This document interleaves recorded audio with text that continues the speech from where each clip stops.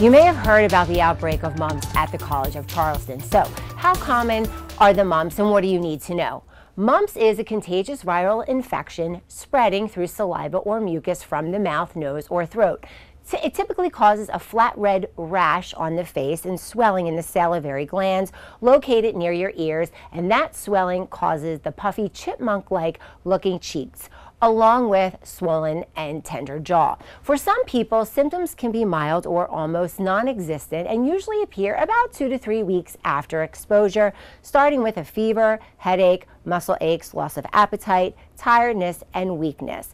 If you think you might have mumps, make sure to tell the doctor before the appointment so the virus can't spread to other people in the waiting room.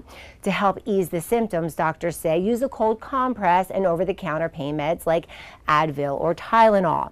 While complications from mumps are rare, some are potentially serious, like swelling, especially in the pancreas, testicles, and brain. In fact, meningitis can develop if the mumps virus spreads through your bloodstream and infects fluid around the brain and spinal cord. And other complications include hearing loss, heart problems, and miscarriage. Most people with mumps recover completely within 2 weeks.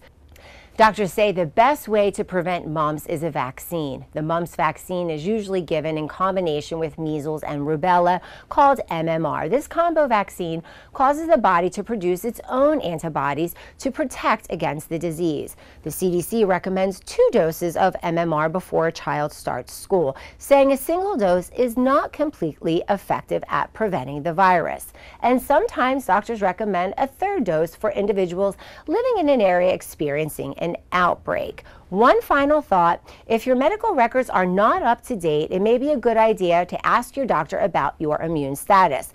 Blood tests can show if your body still has immunity to measles, mumps, and rubella.